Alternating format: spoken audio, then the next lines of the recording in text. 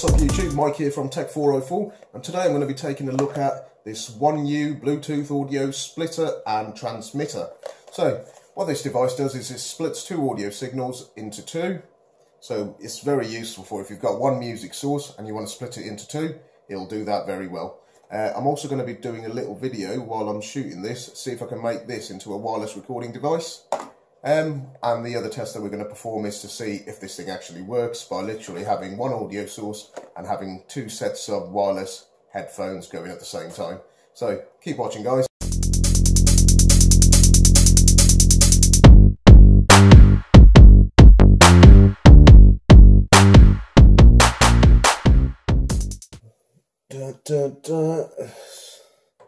There we go, you guys. That's one end, the USB in, and as you can see that the device is now showing power. So we're going to put this down here, and then I will try. That's a stupid design. They could have had it coming on both ends, so now you got to turn it round.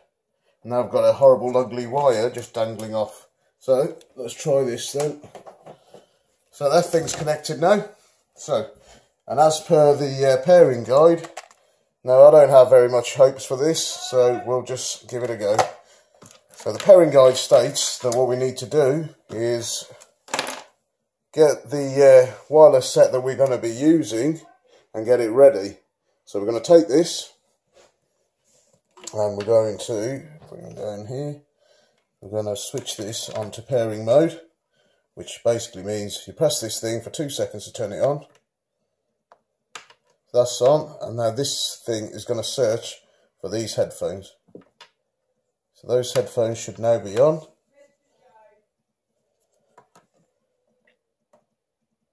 There we go. And once this thing is paired, it should automatically freeze on blue because it recognises that device. Let's see if it does. Are you going to do it? Are you going to be your little... Oh, there you go. Yeah, and now he's searching for the other one, so we'll switch that on. So that's on. See if it pairs. Come on. I want to believe in you. Guys, I think you can quite clearly hear the sound through the other one. Work. Work.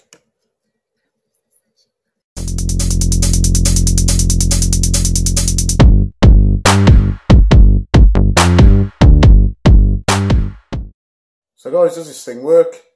I want to say yes and no, but I'm just going to say no. Save yourself the money and buy a decent Bluetooth system, or if you can find another one of these that actually genuinely works, then hit me up, let me know. But if anybody tells you that you can split two Bluetooth signals properly without the audio distorting, they're lying to you.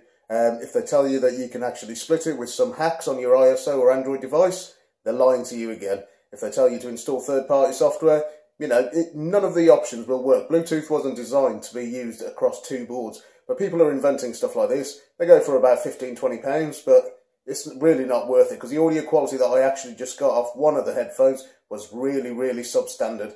So there you go, guys, another little useful tech tip.